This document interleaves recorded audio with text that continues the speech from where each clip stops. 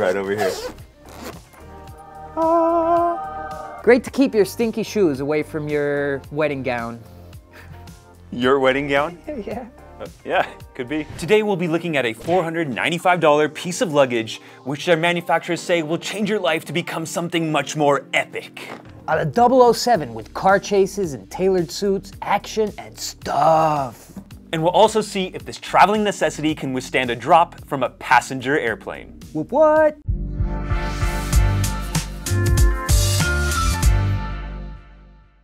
Before we go any further, I really want to talk about the video for the Kabuto carry-on. It is over the top and it's kind of amazing. They definitely spent a lot of money on production and they had a lot of fun. It's very entertaining. So at the very least, you've got to go onto their page and check it out. I'll provide a link down below, and if I'm gonna believe everything that I see on TV, which I do, then you'll understand how the Kabuto will now make your life richer, better in every way. Totally. Yeah, I can imagine that with the Kabuto by his side, Danny will become more handsome, smarter, if that's even possible, and more effective at storing his personables when traveling. With that said, let's crack it open and take a look at the Kabuto carry-on. So at first glance, personally, I'm thinking, how is this piece of luggage worth $450? I mean, it looks great. It's got a nice, sexy design. Yeah.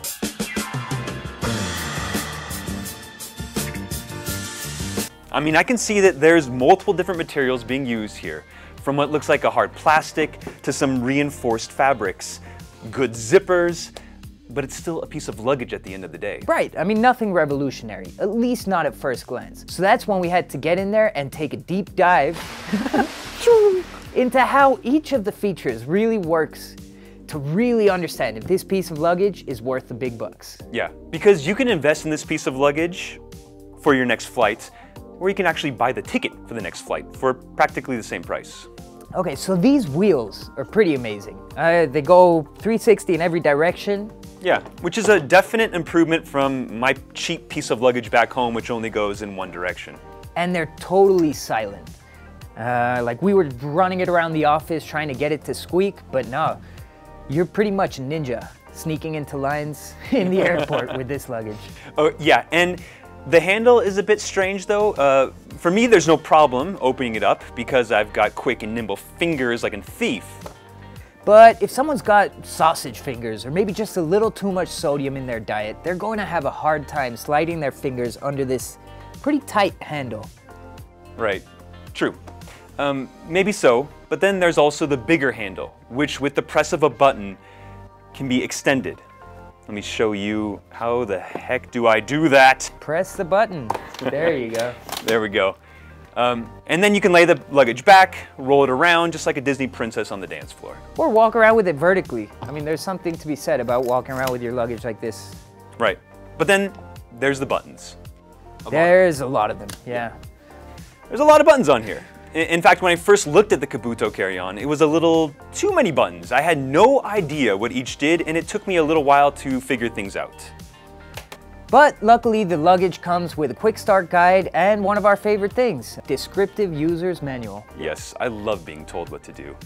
A user's manual for the carry-on, I mean, damn, dude, the future has arrived, and it has arrived on wheels. Tires, not wheels.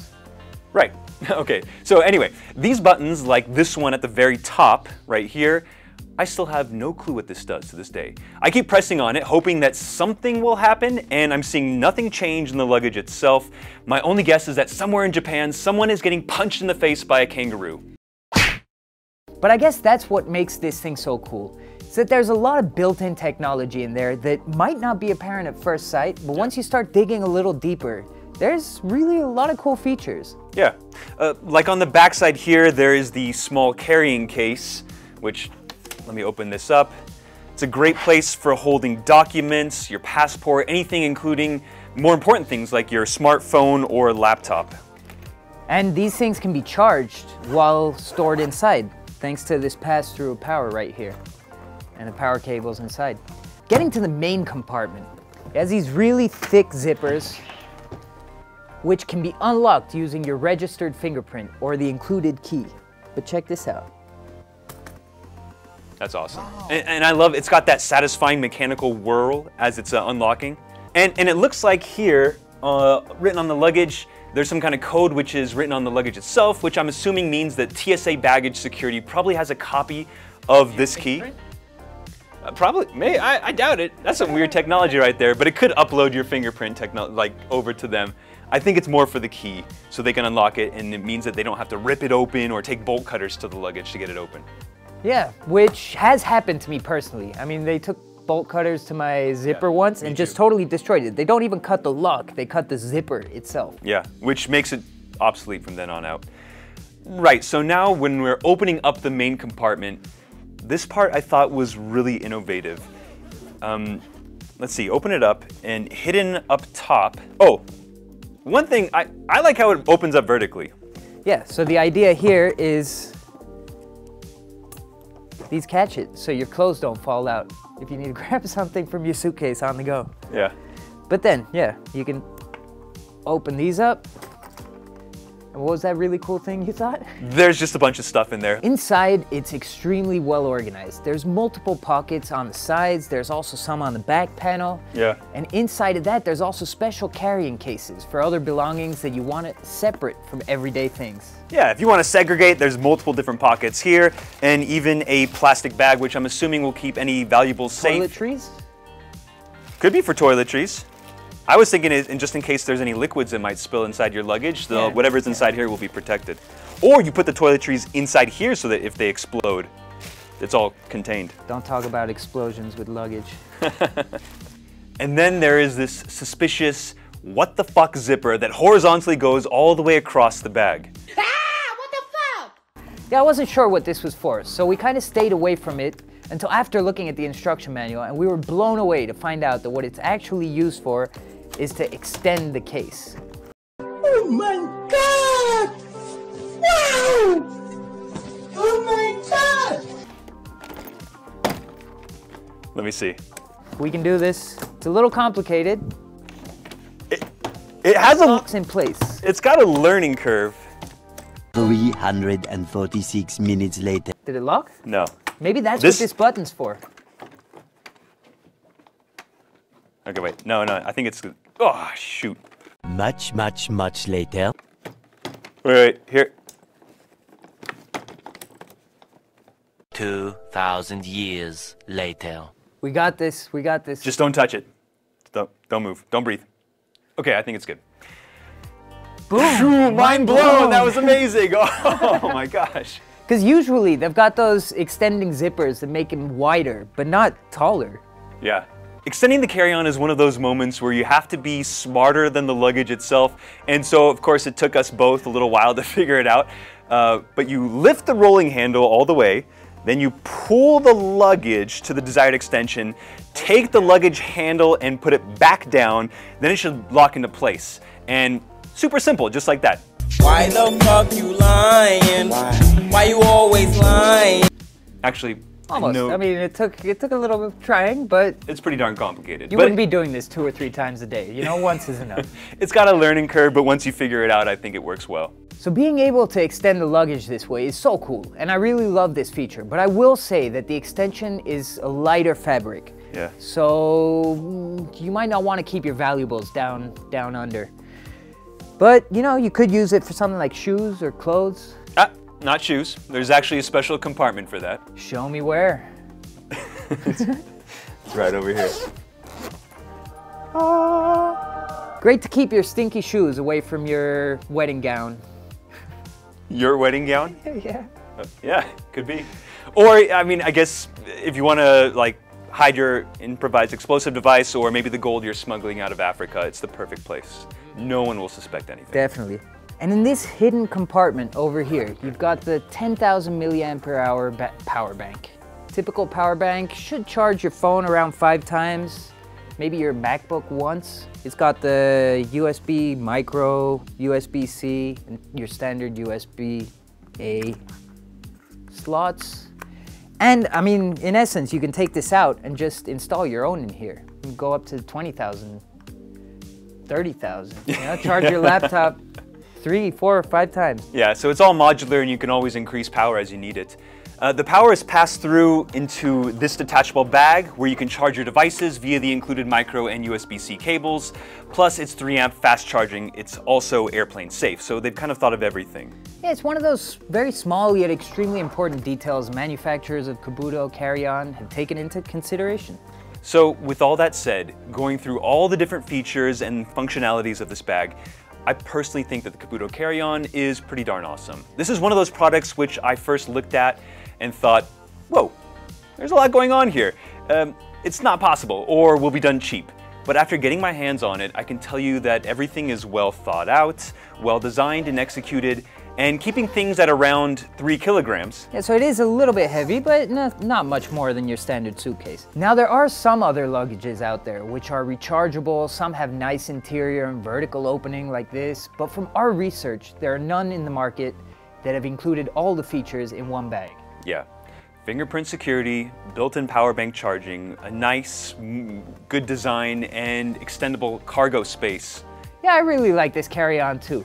Now, is it worth the $450? I mean, that's up for you to decide. Me, I don't travel enough, at least not right now at this capacity. I do more hiking, more backpacking, that kind of stuff where I want to keep it as minimal and light as possible and keep that weight on my back. So the Kabuto seems more of for your traditional business trip kind of person or someone that commutes regularly via airplane. For those people, I think it's pretty cool. Yeah, and I used to have a job like that where I'd travel regularly for work, and I would definitely want a bag at that time for something like this. It was probably designed for a frequent flyer, just like that in mind. Now, the team behind Kabuto did have some problems in the past with shipping the carry-on we have in the studio with us today, and they're still dealing with resolving those issues. Yeah, and have now started a new campaign for an upgrade to this luggage, even though all previous orders have yet to be fulfilled. This has kind of become a common practice for some campaigners to outsource shipping and manufacturing, and therefore it has become normal for groups to market a new product, even though all the backers of a previous product haven't yet received their products. No bueno. Yeah. Even though this is understandably frustrating, the fact that this product has a lifetime guarantee, the quality seems top-notch, and we've read feedback from many a happy customer, we feel confident in the Kabuto team and the product line. Yeah. So yeah, if you are someone who travels often or wants to upgrade your carry-on, please take another look at the Kabuto carry-on. You might just like what you see. But one last thing before we go, let's do a durability test. Shall we?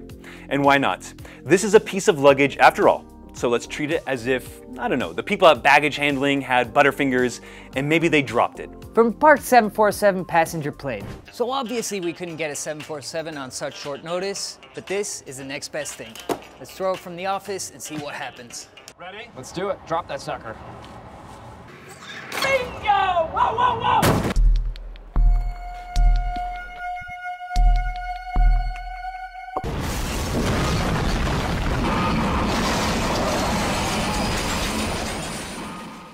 All right, let's see what it looks like. Moment of truth. Okay, it's a little bit dusty. This works. The wheels are fine.